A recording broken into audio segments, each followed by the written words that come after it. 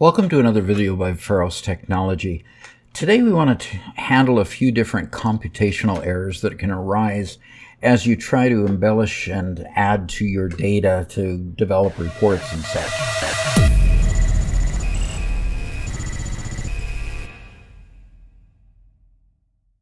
And here I have a table that is filled in with 4 records. Now, widget 1 has all the data filled in. It should be no problem. It's got a cost, quantity in stock, quantity on order, total sales, and the number sold. We're good.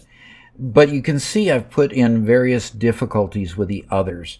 Like, for example, widget 2 is missing the quantity in stock.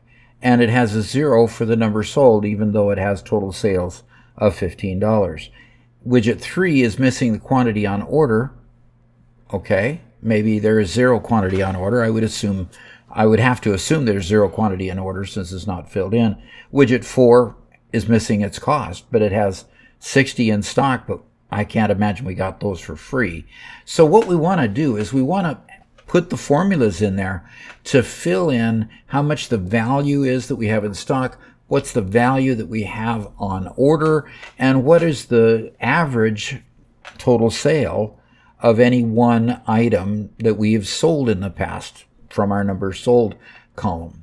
Now, in doing that, I've built a query that has the basic formulas in it. And so I'm going to put this in design view, show that to you.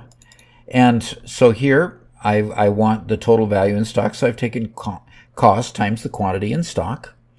And the next one over here is I've inserted a value on order, which is cost times quantity on order.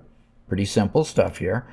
And then my average cost, instead of using the average function, which I could have done average on the total sales, I've decided to take average total sales divided by the number sold, just to show the error that you can get when you have a 0 number sold and how to deal then with that divide by 0 situation.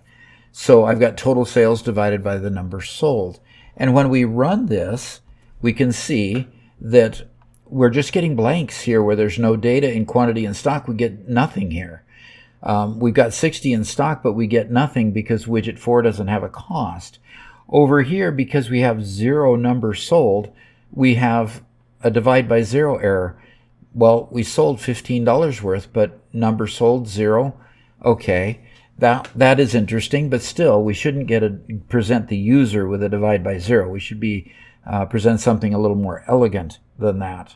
So what we want to do is we want to clean up all those errors so that all of our formulas, value in stock, have all of the data filled in, and value on order has these 2 blank fields filled in, and then the average cost doesn't have any errors and it has all the fields filled in. And so we're going to use a couple different techniques to do this. And so I'm going to go here to design view and go to my first field here too. And the first ones are fairly easy to fix.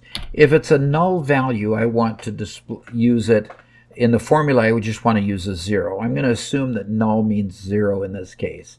And the NZ function, Nancy Zebra function, does this for me. It says null to 0. In other words, anytime I see a null, I'm going to present a 0 to whatever function or formula is being used. So NZ and open paren to go around my cost, and then NZ open paren and close paren to go around my quantity in stock.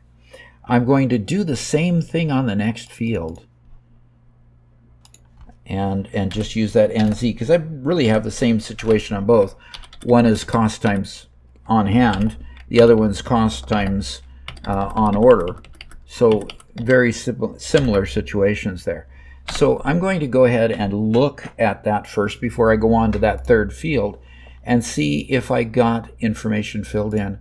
And yes, I did. Now, it doesn't go back and fill in the quantity in stock, but it does fill in the value in stock. It fills in our formula. We don't want to monkey really with the actual data. We want people to see that there's potential problems with the actual data and go find the error and fix it. At least that's the philosophy I generally take. Sometimes I have a user that says, fill it in anyway, even if it doesn't make sense. I kind of question that logic, but that's the user wanting to make sure that things are that way. Now, value on order didn't get filled in here. So I'm wondering, what was our situation with quantity on order? Maybe I didn't do the function correctly. Let's go back and check that one.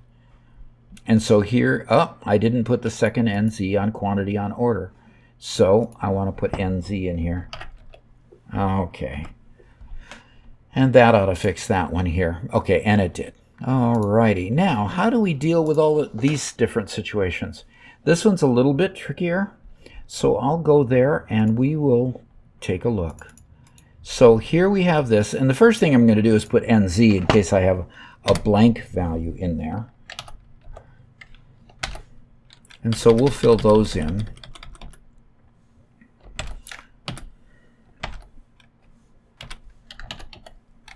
Almost did the same mistake again. Okay, now that I've put NZ around them, I've got another problem that crops up in the respect that this, if it's not filled in, is going to give me a 0. And if there's a 0 in there, it's also going to give me a 0. So I've got two conditions to make sure that I capture. And I'm going to do that with a simple if statement here at the beginning of the field. So let me widen this out. And over here, I'm going to put the if statement in here, and that's IIF, remember. And I'm going to say if number sold, but I'm going to put NZ, open paren, number sold, and close parenthesis, equals 0. Now, you notice what I did there. NZ number sold means that I'm going to return a value if it's there, okay? If there's a 0 there, I'm going to return the 0. If it's a null value, I'm going to return a 0. So if either of those conditions returns a 0, I'm going to then return an actual 0 in the formula, okay? Otherwise, if either one of those situations returns a 0, I'm just going to return a 0. Otherwise, if it's other than 0, I'm going to go ahead and perform the formula which was already there, and I put NZs in front of both of them to make sure that they worked. And I'm going to close paren on the if statement there, and that should not give me a syntax error. And let's go see if that worked. Okay, so over here, those situations worked. It got rid of my divide by 0, and it avoided the problem of a divide by 0 if it had a null value, as this widget 4 would have returned a 0 for the NZ function. And so I overcame that potential error both here and there and returned 0 in both situations. Now, there's obviously some issues with this. If we got $1,100 in sales, we obviously sold some of widget 4. Well, bad data is bad data. You need to go fix the bad data. It's not a problem with your formula, but you can put ways in your formula to make sure that data still flows through and you don't just present your users with errors. You present them with a more elegant response. Hope you enjoyed this video and I hope to see you again sometime. Thank you. Bye.